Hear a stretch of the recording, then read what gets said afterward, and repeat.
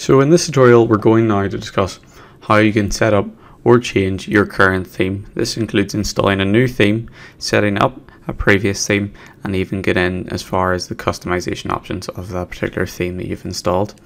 Now, as part of this tutorial video, we may mention some points from our previous videos and some points from more videos to come. But the first thing we want to do is sign into the WordPress dashboard, and again, to do this, follow our steps in the first video of the introduction into WordPress, but simply log in and make your way to the dashboard area. Now, straight from here, what you want to do first is go to Appearance, and within the Appearance you'll see a drop down of themes, and just select themes. Once you're into the themes area, you will then see a list of the current themes that are installed within your WordPress installation. Now, this does not mean that these themes are specifically active, it just means that they're installed on your WordPress dashboard. Now, you can add many more themes along with using the free ones that come as default. Now, for this example, you'll see 4 themes, or 5, with a custom build here. So the 4 themes you normally receive as default are the 2014, 15, 16 and 17 themes built by WordPress.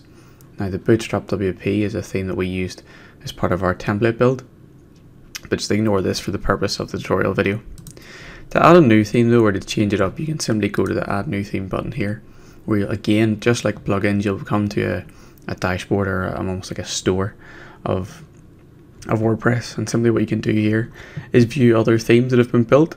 And when we say a theme or appearance, the theme is the overall appearance, style and layout of a particular WordPress site.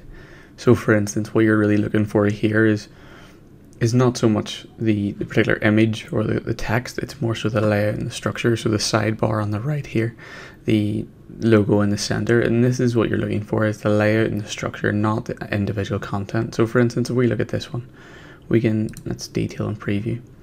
We can see it has a nice hero image in the center, 2 buttons for a call to action, and then a service target. And you can see here is the basic layout for a blog page. So again, very similar to what we've seen before. It's content, main hero image, blog post, and of course the widgets down the side along with the bottom footer.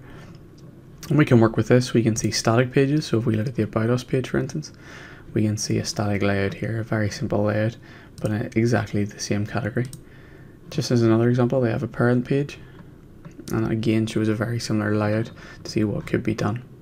So of course you can shop around, see exactly what looks the best for you, what looks the best for your website, and then go from there. For the example of this though, we'll have a look at Marvel here. We'll see what they're doing. So they're saying a super flat design and responsive. Again, a very nice layout, really well structured here. We'll go for that. So once you're happy enough, you've decided you want to install and activate it, firstly click the install button, wait a few seconds, and by the time it's finished installing, we can activate it and set it as the currently active theme. So exactly the same as before, once it's finished installing, simply click the activate button, and this will set that theme to be the primary theme installed on your site. Now, one good thing to look after here is tooltips. And there's a few things here you can get started. Welcome to their documentation, learn a bit more about the developers of the theme and how it was set up, but also some plugins that are required. It's a crucial feature to do this, because if you dismiss this or you don't install these particular widgets in this case, you may be missing crucial or core elements of this theme. Simply just follow the links and the instructions provided depending on the theme you install. Again, this will be different for every user and anyone else who builds their own theme or chooses a different theme again.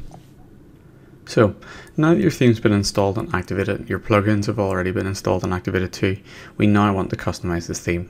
Now, as part of our last video, we talked about the customization options and the different steps to take, but just to run you through or walk you through how a developed theme or a published theme may be slightly different. So before we went through all these options, but one of the new options here is theme options, which wasn't originally there before.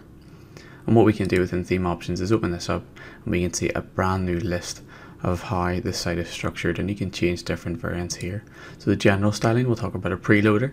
And again, anything you're not sure about, do email us, do get in contact with Profile Tree here, and ask us any questions, and we can certainly help. But a preloader is something that you would see whenever the website is loading. You have a small spinner or some form of animation to provide just until the website loads, rather than looking at a white screen or content not being produced.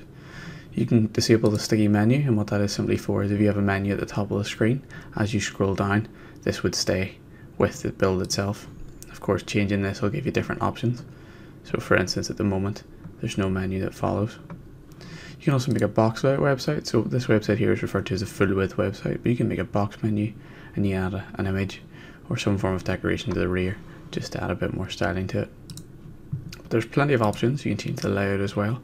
You can add a slider or a widget onto the right hand side. So lots of options, and again, every theme is different, so don't be expecting all these to be the same on every theme that you look at. So do remember to go through these. You can change the typography, and as you see, this is where WordPress really opens up. When you start installing themes, when you start installing widgets and plugins, is when you finally get the full potential of where WordPress will give you a lot more flexibility. Up until now, we've been going through very basic features and fundamentals of the WordPress installation, but now that is where it starts, and we can go into different WordPress themes and start reviewing them.